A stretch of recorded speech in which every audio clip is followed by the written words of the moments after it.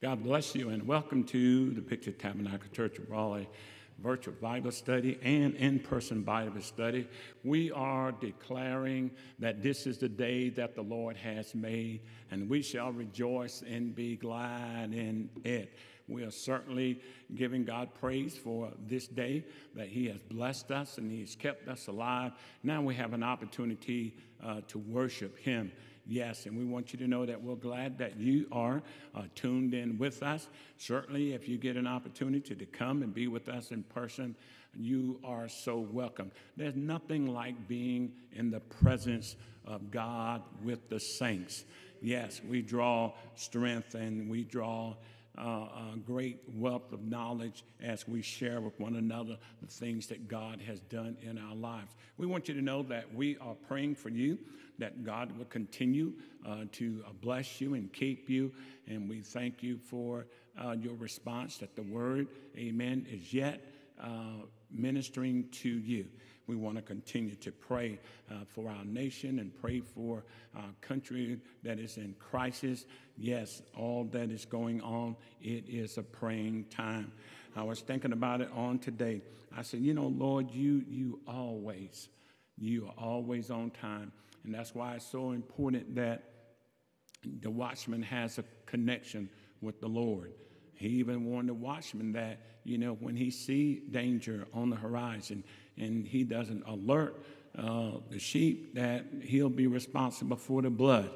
And then he also says that when we are alerted and we don't respond to the call to heed, then the blood would be on our own hands.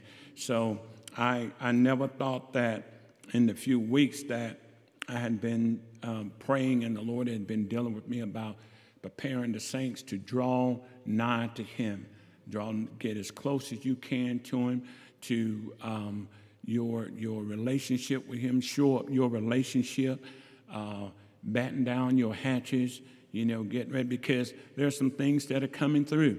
And, sometimes when God speaks to you, it takes a boldness for you to stay on course. It takes a boldness for you to not give in to the norm. Everybody else is talking about blessings and breakthroughs and all that's a part of it too. But there's something going on in this world. And the devil for sure is loose, and he is determined to do exactly what Jesus said that He wants to do. But we don't have to worry about that, because that's why we're in God's hand. He is taking care of us. And I'm just thankful for that tonight. So again, we want to continue to pray for one another. Let's pray. Father, we thank you tonight again for these, your humble servants, Lord, that have come into your presence, God, and they are honoring your word that you have said to us that we should not forsake the assembling of ourselves together as the manner of some have, God, and they've fallen away, Father. We thank you for those, Lord, that understand the importance, God, of giving you your rightful place in their lives. And Lord, and we pray for others, God, that feel, Lord, that they can just linger on and they can just hang out, God, and they can just get what they need without honoring your word, Father. But we pray for them, Lord, that you would have them to understand and feel the need, the intenseness, God, to honor your word and to draw closer to you, God, in every area of their lives. We pray for our sick, that you would send healing, God, that your healing power would be manifested in their lives, that they would be restored to their proper health. Father, we pray, Lord, for the bereaved, God, Lord, for the losses, God, of lives and the families, Lord, that are grieving to no end, God, that sorrows has encompassed them about, God. Somehow or another, Lord, be only what you can be, Lord. Be a comfort, God. And Lord, we don't know how you're going to do it, God, but we know you are able to do it, God. Lord, to loss of children, God, on a massive scale, the loss of lives, God, on a massive scale, God. Father, Lord, show yourself mighty. Show yourself strong, Father, in the name of Jesus. We plead for mercy for this nation, oh God. Have mercy upon us, oh God. Have mercy upon us, oh God. Have mercy upon us, oh God. Keep us, oh God. Keep us, oh God. Keep us, oh God. Protect us, oh God. Protect us, oh God. Protect us, oh God. Shield us, oh God. Shield us, oh God. Shield us, oh God. Cover us, oh God. Cover us, oh God. Cover us, oh God. Awake our ministering angels, oh God. Lord, that as we travel, Lord, we will have road graces, God. Lord, as we go into these different venues, oh God, that we would have, Lord, protecting graces, oh God. Our kids, God, in the schools, God, Lord. Road rages on the highways, God. Lord, we pray, God, that you would shield us, oh God, and protect us by your mighty power, by your mighty hand, God. Hide us, oh God, in the cleft of the rock, oh God. Hide us, oh God, Lord, until that passes over, Father, in the name of Jesus. Father, we'll just believe in you, Lord, again, to just comfort, just strengthen, oh God. Father, Lord, in the name of Jesus, Lord, keep those minds, God, Lord, that are falling apart, God. Father, we pray, Lord, in the midst of this, God, that you, oh God, would manifest your glory, oh God. In the midst of this, oh God, that men will see their need for you. In the midst of this, God, they will find, Lord, that that's a burden they cannot carry. Only you can help them to bear it, God. Lord, and they have you, God, to cast their cares on it, Father. Lord, help them, God. They can't wrap their minds around it, oh God. Lord, help them, oh God. Lord, there's no way they can make sense and understand what has happened, God. But you are able, oh God, to keep their minds. You are able, oh God, to settle their nerves, God. You are able, oh God, Lord, to hold them, God, Lord, and just secure their spirits, God. Father, we give you praise for that, oh God. We give you praise, Lord. We give you praise because we know you're going to do it, God. We know, Lord, you're going to honor. Your word is not going to come back void. It's going to accomplish what we have sent it after. It's going to prosper in all the places, God. And we declare, Lord, healing, God, and deliverance in Jesus' name. Bless us now, Lord, as we go in your word, God. Help us to receive your word tonight. Mix it by faith, oh God, that we may be blessed in all our dealings and our doings, God. Then most of all, oh God, that we might be armed, oh God, forearmed, oh God, to be able to have the word, Lord, in our hearts, to use it against, Lord, the onslaught of the enemy, oh God. Father, we know the only thing he honors is your word. The only thing he respects is your word. The only thing, God, Lord, that can push him back is your word. Father, as we hold to your word, we know that he will flee from us as we resist him in your word.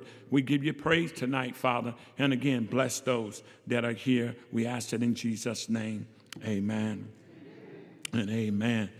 So again, as we walk in this study, and we're just giving God praise for the fact that we can have confidence in our crisis. God is encouraging us, and God is lifting us, and God is holding us, and God is keeping us, amen, in the midst of our crisis. And we began talking about that in this crisis, the confidence that we have in this crisis, that we must understand that the God that we worship, we should put our confidence in the God that we worship. So many, as things are happening now, they're talking about the laws and things that need to be passed and things that need to be done and bills that need to be put on the floor. But they fail to understand one thing. What we need is the Lord. Amen. And not going to be in chariots, not going to be in horses, it's not going to be in the power and the strength of man. It's going to be in the Lord. So as we go to Psalms 18, we're going to go back because somebody may be joining in with us tonight. We stopped in Psalms 37, verses 3 through 5, but we're going to read Psalms 18, which was our base scripture. And David says, I will love thee, O Lord, my strength. The Lord is my rock and my fortress and my deliverer and my God and my strength, in whom I will trust, my buckler and the horns of my salvation, and my high tower. In these 3 verses here, David again is proclaiming his love for God. He says 2 things here in these 3 verses.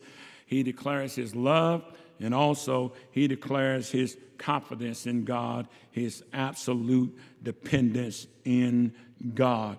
And we said that that's what God is calling us to do, is to delight in him as we go to Psalms 37 and move forward. We must understand, amen, that God is worthy of our delight. In Psalms 37, verse 3 through 5, he says, trust in the Lord and do good, so shalt thou dwell in the land, and verily thou shalt be fed. Delight thyself also in the Lord, and he shall give thee the desires of thine heart. Commit thy way unto the Lord, trust also in him, and he shall bring it to pass. We talked about on last week the importance of delighting ourselves in the Lord.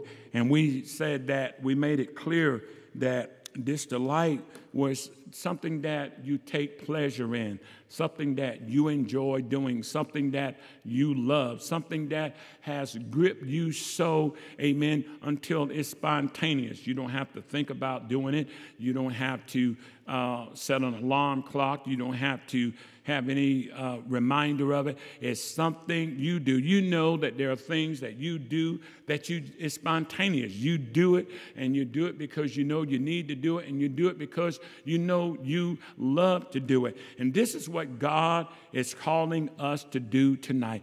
God is calling us to a place, amen, that we will delight in our worship for God, because he is worthy of that. And one of the things that when we talked about it on last week, we used an inference about how it may be some dish we love to eat. I said, I like to fish, I like to hunt, and the list goes on. But the point that we wanted to draw out is something you delight in, something you love to do, something that you enjoy doing. You will always look forward to doing that.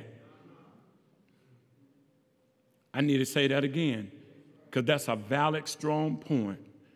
You look forward to doing it.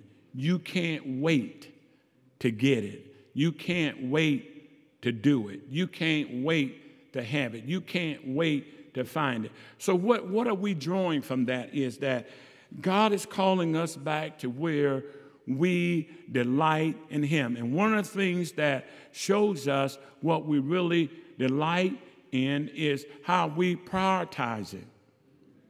And this is what we need to come to the understanding of tonight. Where is God on our priority list? Where is God? Where do we place God? I can look around in this sanctuary here, and I can tell you, not by judging, not by trying to infer anything, is that sometimes we don't have God high on our priority list. Because something that we enjoy, something that we love, something, amen, that we know that gives us pleasure in doing, that we take every opportunity and make every haste to do that. Look how we plan for vacations and look forward to them. Look how we lay aside resources to do the things that gives us pleasure, and we'll make sacrifices for that. Look how that we give priority to certain areas of our lives. When it comes to paying our bills, what do? We pay them. Amen. There's no other choice. We feel there's no other choice, and there probably is no other choice, but there's some choose to pay them or not. But what I'm saying, we prioritize, we make that a priority. Have we ever thought about, is God high on our list when it comes to giving him what is rightfully his? Amen.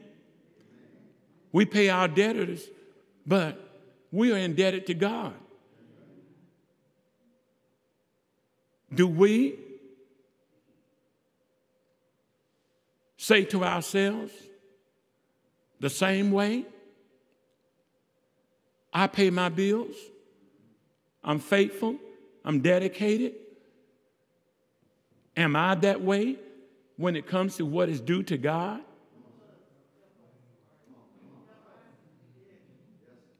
Think about that. And don't be offended. What I say tonight, I say in love because God is speaking to us. You know, sometimes I sit here on Sunday and I look out and I see, you know, from the time service starts until 30, 40 minutes later, we straggle in. But we're to our jobs on time. Now, I know there's always something that, you know, for many, the sacrifice to get here is a sacrifice. To get from work, you're in traffic. We're not talking about that. We're not being that, you know, foolish. But we're talking about the simple fact that when there's a pattern in our lives, I look out there, the same people come late every Sunday.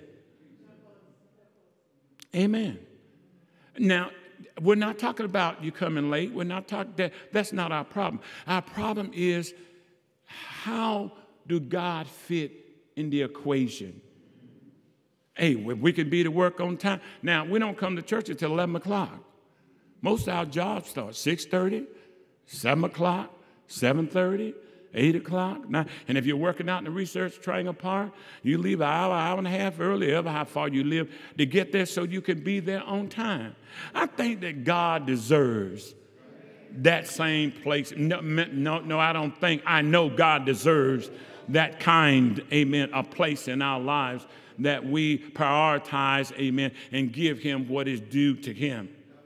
And this is what God is saying to us that is so important because, see, when we delight in him, sooner or later, it's going to pay big dividends to us. Amen? So God is calling us to think about, you know, how we prioritize ourselves and the place that he plays, the place that he has in our lives. That while we're at that, Psalms 22.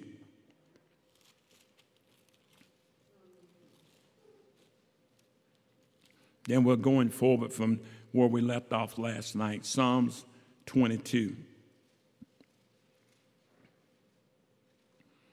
As we delight ourselves in him, God is worthy of our worship. Look at verse 3. He says, "But thou art holy, O thou that inhabits the praise of Israel," or inhabits the praise of his people. Think about that. You know, if you want to get God's attention, one of the sure ways of doing that is to praise him.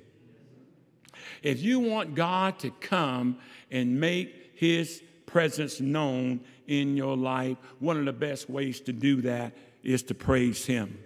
When they talk about that inhabit, it has the connotation of one who comes and takes a seat right beside another, one who's in the vicinity, one who comes close to another. Another part of that word inhabit, they speaks as a king, you know, comes before his people. He sits on the throne and he's there to make decisions.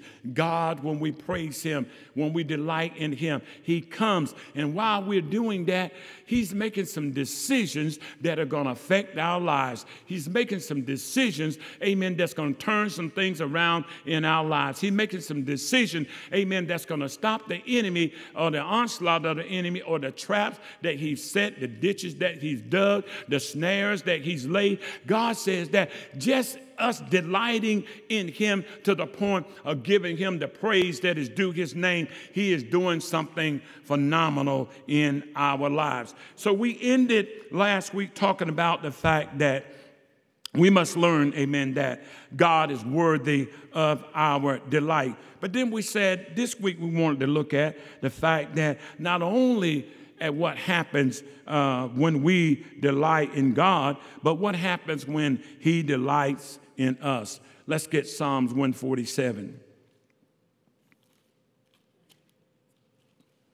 Isn't this good?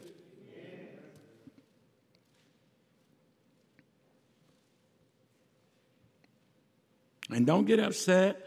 I'm not just talking because there's those that, chose to, I say this and, when it comes to live streaming, it has its advantages, but it has more disadvantages than it has advantages. Because it gives people an opportunity, amen, to, just say they're not going to come. But that's not our prerogative, because God said for us to come. Amen. It gives them the advantage, amen, of just saying, well, I get the word, but there's something different about that. Amen. Because I know even when I, go back and I look, at the broadcast and stuff, there's always something to distract you. You listen to the broadcast, the phone ring, you put it on pause, you talk to whoever you want to talk to. Now, maybe the Lord was speaking to you right then. You go get you a cup of coffee, and you sit there and you eat your snack. And I'm not trying to be legalistic about this, but I'm just saying that, God doesn't have our undivided attention when we do those things. And then when we get in trouble, what do? We're looking for God to come to our rescue and come right then. Amen. Because there's no excuse, amen, for us not coming to the house of God. And we're not even meeting on a regular basis. Amen. We're not even having all of the services that we normally have, our midweek services and our Sunday evening services and our Sunday school services. We're not even having all of those. And yet, but people don't find the time to solely make God a priority in their lives. But let's see what happens when we do. Psalms 147, amen. In verse 10, this is what happens when God delights in us. We know what happens when we delight in him. He gives us the desires of our heart. He keeps us. He protects us. But listen what he says. This talking about God. He delighteth not in the strength of horses. He taketh not pleasure in the legs of a man. The Lord take pleasure, or the Lord delights in them that fear him, in those that hope in his mercy. Wow. Think about that. God is saying here, when you delight in me, I delight in you, and you have my undivided attention. Think about that. Think about that. The pleasures that we have as we enjoy the presence of the Lord, and what we gain from that, what we experience from that. But now think about God saying, listen what God said. He take pleasure. He rejoices. It gladdens his heart.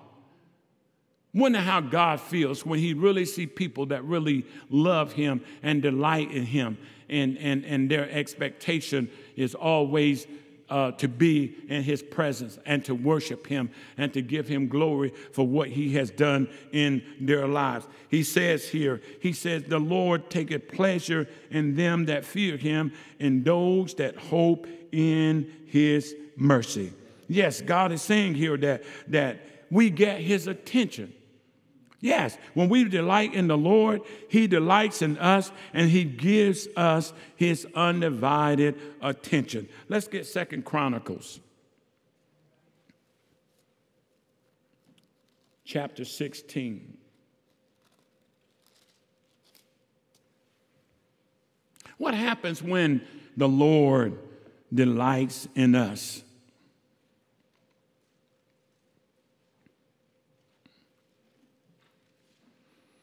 Verse 9, for the eyes of the Lord run to and fro throughout the whole earth. Watch this. Those that he take pleasure in, those that he delight in. To do what? To show himself strong in the behalf of them whose heart is perfect towards him. Think about that. God says he's looking He's anticipating. He's waiting. He's looking for an opportunity to see those that delight in him, those that really love him, those that serve him with their whole heart, those that make him their number one priority. I started to say high on their priority list, no, but making God number one in our priorities. Because guess what? If God is not number one, the rest of your priorities don't even mean nothing. Because, contrary to what we feel and think, and we have become, we become molded in that mindset that oftentimes we just feel like that these things we are accomplishing ourselves, these things that we are doing them ourselves. And when we're not, the bottom line is everything that is happening to us, God is in the background. God is working behind the scene. God is orchestrating. God is doing things unbeknownst to us. Amen. And that we will be victorious, that we will be blessed, that we will come out, amen, on the winning side. He says here in this text, he says, for his eyes are running to and fro to show himself strong on the behalf of those, amen, that put their trust in him, those that are committed to the Lord, those that really love him, amen, with their whole hearts. Think about that. Ezra, let's get Ezra. We're talking about when God delights in us, the benefits that we get. Ezra chapter 8.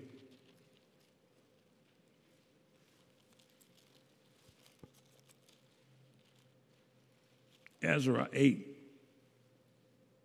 Got it somewhere here in my Bible. Now I got to get to it. One of those times. Help me find Ezra. What?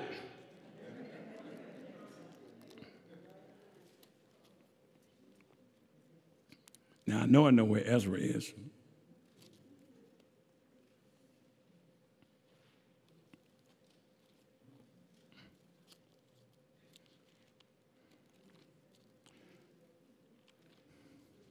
Isn't this good? Now you don't have to worry. Told you though, sometimes your mind just goes blank. Where's Ezra? That's what I thought.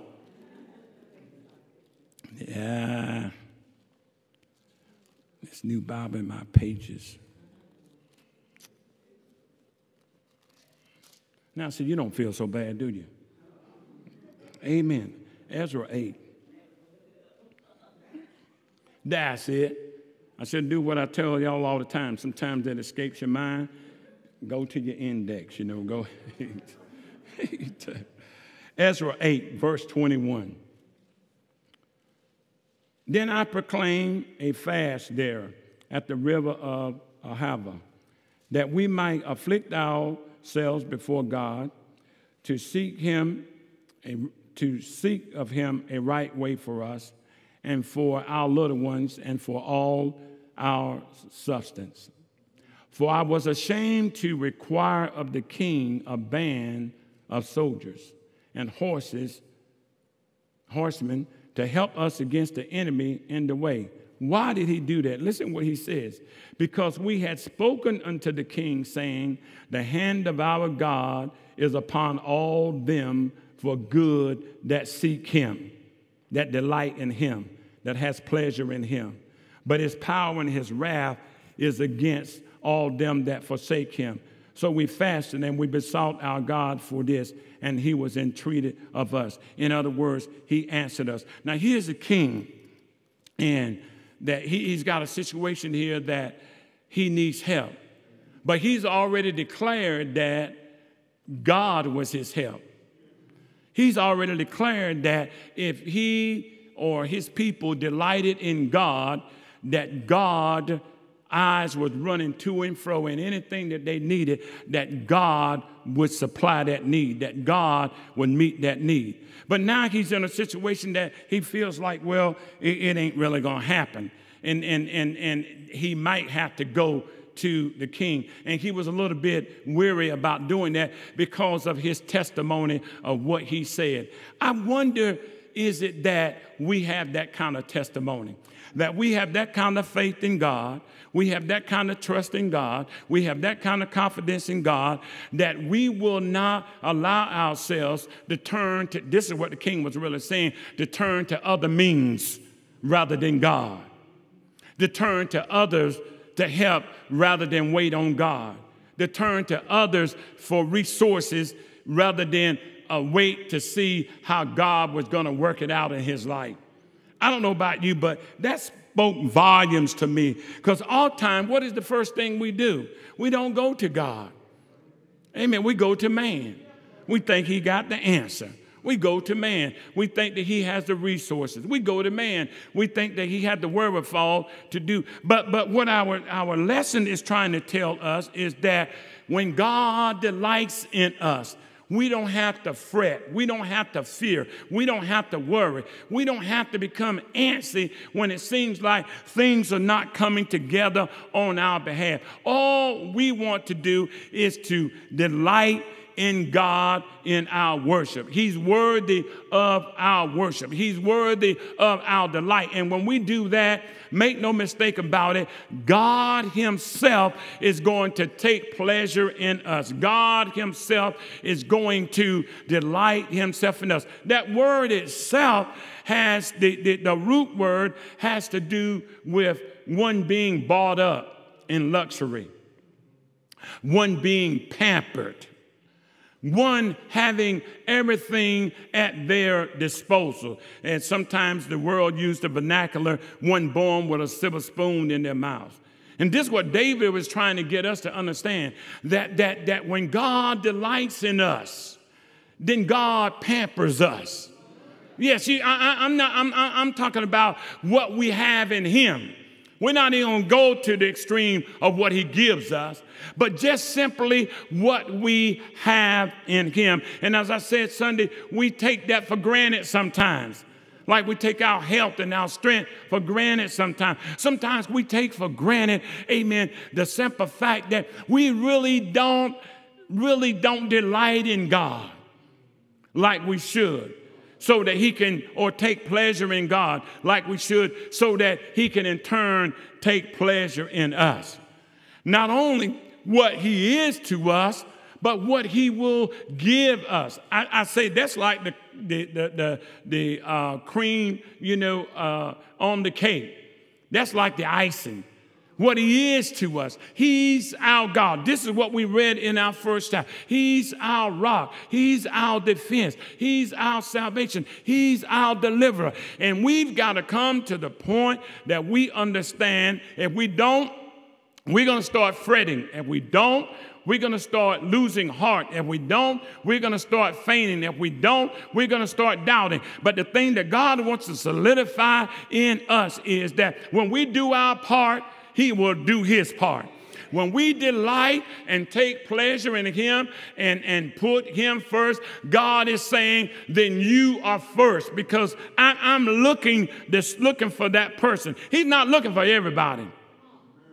He said, I'm looking for the person whose heart is perfect. In other words, we're talking about, not that you have to do everything, dot every I and cross every T, but what you know to do. See, that's where we mess up. People say, well, nobody can be perfect and nobody's bad. No. You're missing the whole point. What God is calling you to, as it pertains to perfection, is doing what you know to do. The Bible said he is righteous that does what? Does righteous. Amen. He is good that does good. So this is what God is calling us to and trying to get us to see. Let's go to Psalms 33. Think about that. I've been thinking about it because I said, all that's going on, Lord, I want to make sure, amen, that you are delighted in me, or you are taking delight in me. Psalms 33. Let's go down to verse 18. Well, we'll go up to 16. There's no king saved by the multitude of an host. We learned that Sunday, didn't we? Amen. That whole host got swallowed up. And we'll talk about it this week. If the Lord should tarry, and we shall live and be in health. A mighty man is not delivered by such strength. And horse is a vain thing for safety, neither shall he deliver any by his great strength. Behold, the eyes of the Lord, there they go again. The eyes of the Lord is upon them that fear him, upon them that what? Hope in his mercy. Verse 19 says what? To deliver their soul from death and to keep them alive. Wow. Wow. Think about that. When God delights in us, what does he do? He delivers what? Our soul from death. Why are we here today? Why are we here tonight? Why is it that we made it through, amen, the COVID? Why is it that God has sustained us through, amen, all these other things that surround COVID? Not just COVID, but there are many other deaths that can come upon us beside that. But yet, for some reason or another, the word says here that God has done what? Kept us. Yes. Come on. He has delivered our soul. Not just our physical soul, but also our spiritual soul. And he has done what? Kept us alive in famine. He has made a way in famine. He has done some mighty things in famine. He has done some great, in other words, where there was lack, where there was need, where we didn't have the resources and the wherewithal to do whatever we need. I keep telling you over and over, God is trying to get us to keep our focus on. Don't keep worrying about the grocery prices. Don't keep worrying about the gas. I think my wife, she told me on this week, or when was it, last week or whatever, she said, honey, I'm about to, believe what you said. I said, well, thank you for that great confidence that you got in me. Used to riding everywhere trying to get a few cents off gas, stop wherever you are, put it in your car. Thank God you got the money to put it in there and keep it moving. Amen. Amen. We're not going to eating chicken feet and neck bones. The God that we serve is able. Amen. Come on, somebody. Now, if I want me a steak, I'm going to buy it. I don't care if it goes to $24 a pound. That's their problem, not mine, because I'm going to eat. See, now, y'all done got quiet. He just told us, amen, when there's a famine. People go panicking. Don't panic. Stand still over the baby formula. Those of you, if you listen to me, you got a baby, God will take care of you. God will provide. God will meet your need. Your child is not going to die, amen, from not getting enough milk. Amen. Amen. If you can't get it out of the store, give them some of yours. Either way, it both works. I didn't think I was going to get a response out of that, but anyway. You do have milk too, but anyway, Lord, keep my mind in. But he said that he will keep us, amen, in famine. Go right to 34. This is very important. Notice he keep talking about God's eyes. God's heart, God's desire, God's will, God's word. When he talk about God's eye, these are the things that he's talking about. Amen. That his will for our lives. His word is trying to find us. Amen. His word is trying to do those things that God said his word will do. Listen what he says here. The eyes of the Lord are upon the Righteous. Those whose hearts are right towards him. Those who really love him. And listen what he says. And his ears are what? Open what? Until their cry. The face of the Lord is against them that do evil, to cut off the remembrance of them from the earth. The righteous cry, and the Lord heareth, and delivereth them out of all of what? Their troubles. Good God from Zion. I'm getting happy already. The Lord is not unto these. This is what happened when you delight in the Lord will turn around and delight in you. Listen what he says. The righteous cry, and the Lord heareth, and he delivereth them out of all of what? Some of their troubles, part of their troubles, one or two of their troubles, financial trouble, physical trouble, mental trouble. No, all of their troubles. The Lord is nigh unto them that are of a broken heart. Really have a heart for God. Really have a heart for the things of God. Really love God. And it goes beyond your head to your heart. See, that's what's happening with a lot of people. They say, I love God, but it's in their head, but it don't go to their heart. When it gets in your heart, you are serving. When it gets in your heart, you will do the things that God has called us to do. When you get to your heart, you will obey God's word. When you get to your heart, you won't make excuses of why. Come on. No, it's got to get past our head. You know, I love the Lord, but I don't have to come to Bible study to prove that I love the Lord. That's foolishness. That's stupid. It is. No, you need that and some more. Come on. Your love for the Lord. Again, notice the priority. Notice the value we put on what we love. I don't care what we do, to what extent we have to go. We're going to do what it is that we enjoy doing. And get mad if anything try to mess it up. Y'all ain't saying nothing to me. You go down there to that hotel and they tell you, for some reason or another, I'm sorry, Mr. Perkins, but I don't see your reservation. You pleading the blood on your mouth right then. Because you were looking to have a good time. Y'all ain't saying nothing to me. Lord knows don't get almost there and traffic backs up for 10 miles. You got an issue with that. Why? Because you want to get there and enjoy whatever it is you enjoy doing.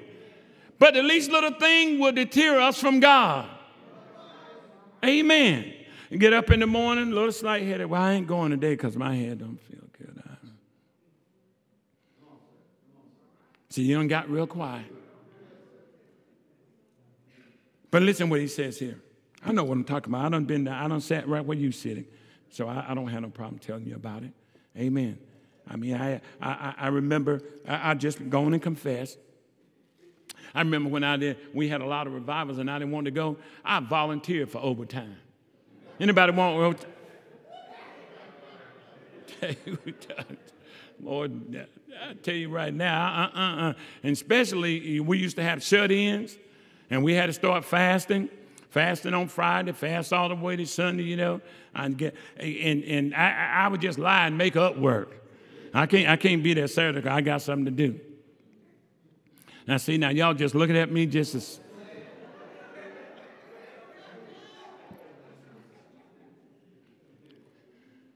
Normally, you got your stuff packed at work before 5.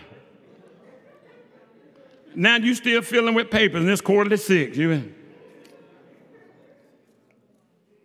You mosey on out in the parking lot. You're trying to kill that time until you can say, Lord have mercy, it's too late to try to get there now. I done been there, done that. Y'all ain't pulling nothing over on me. Come on.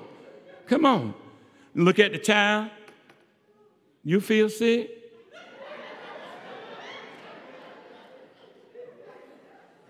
No, Mama, I'm fine. No, but you look sick. Let me touch your head. You don't feel good. No, we won't go to church tonight because I know it's coming on. I can see it coming on you. You know, we're laughing at this, but I'm trying to make a point. That this is the way we do the God that we serve. He's not a priority in our lives. But he says here, and we're done. He said, the righteous cry, and the Lord heareth and delivereth them out of all their troubles. The Lord is nigh to them that are broken heart, and save such as be of a contrite spirit. Here it comes. Many are the afflictions of the righteous. But what happens? That person that delights in the Lord, that person that God delights in, that person that take pleasure in the Lord, that person, amen, that God take pleasure in, that person that puts God first, that person that God puts first, that person that is looking how they are going to please God and how they're going to satisfy God, is that God that is looking in the same ways how he's going to do for that person. But he says he does what? There it goes again. Deliver them out of them all. Last but not least, Peter. I just love this.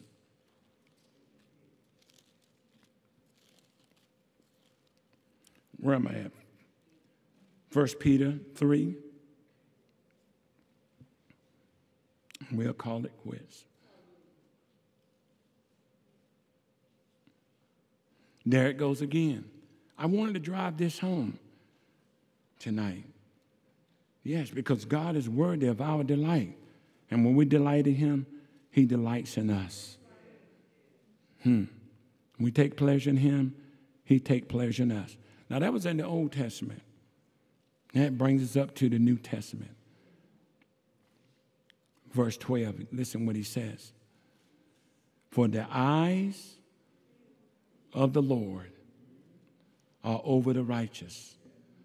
God's desire is over us. God's will is over us. God's heart is for us. God's resources are available to us. God wants to show us just how good he is.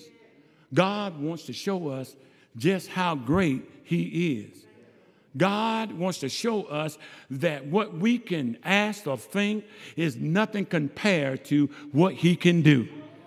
That's what God wants. God wants to shock us and awe us just when we think that we understand him, just when we think that we know him, just when we think that he has done something great and something mighty and something wonderful. God wants to come right back around and show us that wasn't even nothing. Now, I don't know about you. I'm getting happy now to think about how many times God has done that in my life.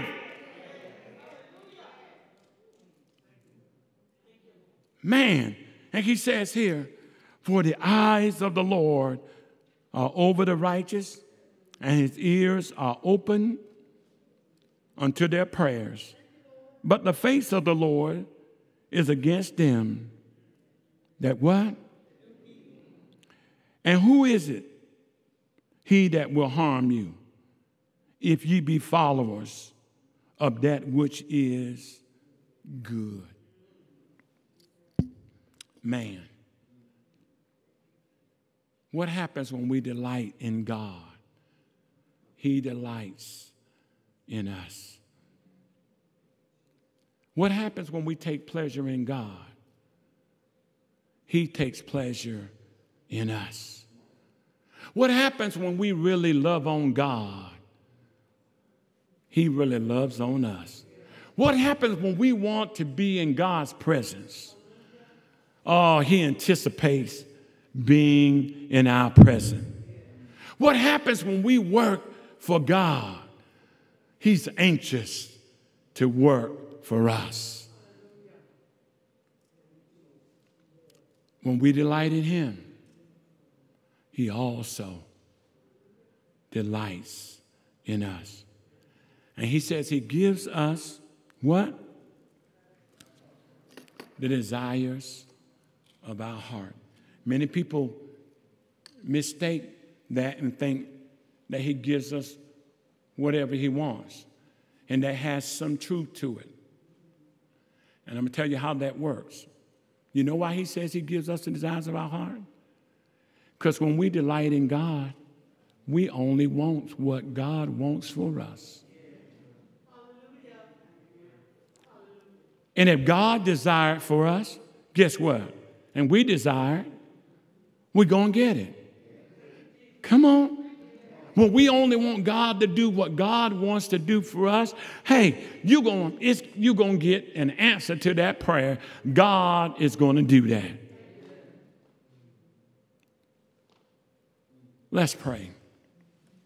Father, tonight we have tried to convey to your children the importance of delighting in you. For if we delight in you, you will delight in us.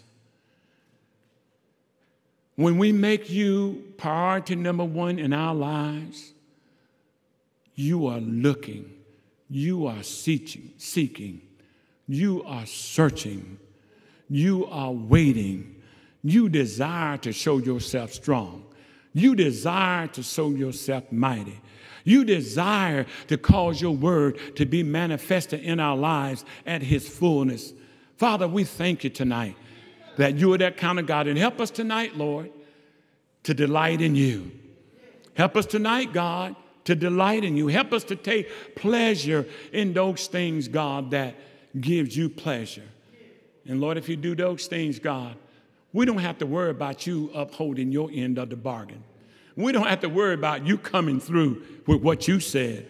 We don't have to worry about you doing what you said you would do. We don't have to worry, God, about you fulfilling the promises that you have made to us, God. Our main desire, God, is to delight in you. Knowing, therefore, God, you're going to take pleasure in us. And for this we give you glory. And for this we give you honor. And for this we give you praise. Lord, and there may be someone listening to this broadcast or maybe in this audience, God, Lord, that, you're not even on their radar. You're not even in their lives. They feel like, Lord, the world and the fullness thereof, God, is those things that all they need, all that they want. But God, help them to understand, Lord, that these things are going to fade away. These things are going to perish. And the only thing will last, God, is those things, God, that you've said they will last. And if you're that person today, you don't know Christ, you're not seeking after him. He died for your sins. He died that you might have life. He was raised from the dead, that you might have it eternally. And if you're that person, pray with me tonight.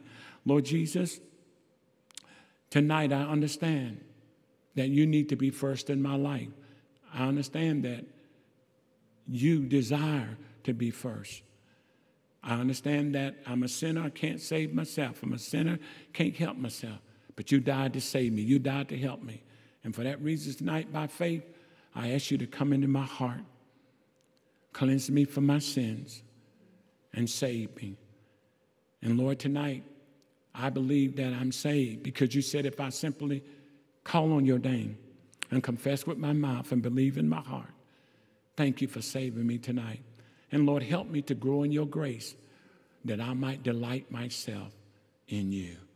In Jesus' name, amen. God bless you. I trust and hope that you've been blessed. Those of you that are live streaming with us, that God is continuing to fill your life with his word, and his word is continually to change your life. I want to say to you that are present, thank God for you pressing your way and coming. And we say to you, God bless you. Delight yourself in the Lord, and he will delight himself in you. God bless you tonight.